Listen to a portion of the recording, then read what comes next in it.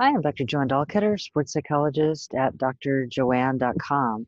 Today I wanted to coach you, give you some tips, specific tips on good energy versus bad energy in handling performance anxiety.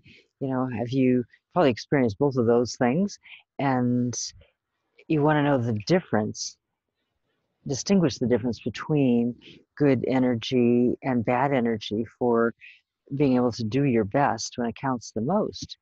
So good energy or bad energy is like generated by nervousness and fear. When you're feeling overwhelmed, you're feeling out of control, and you're just really so amped up and so worried that you can't really perform well.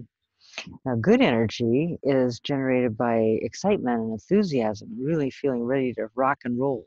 So you're amped up, but you're really excited, and you use that good energy for performing your best.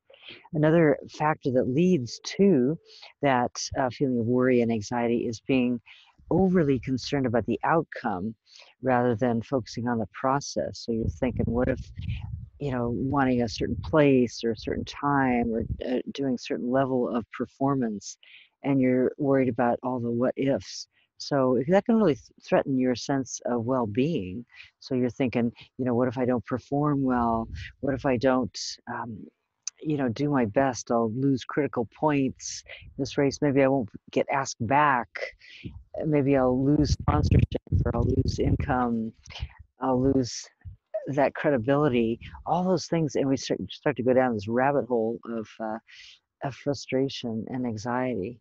And so those are powerful negative thoughts that you want to be aware of. And they can affect your mental outlook, your sense of well-being, and your performance.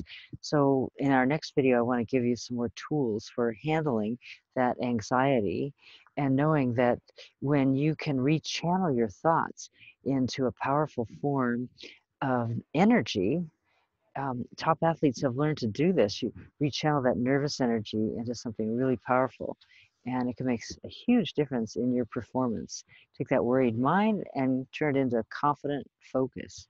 So I'm Dr. JoAnn Dahlkoetter, sports psychologist at drjoann.com, and you can come to drjoann.com, and I will help make you a video, custom audio visualization, so you can learn to handle your own performance and deal with performance anxiety and perform your best when it counts the most.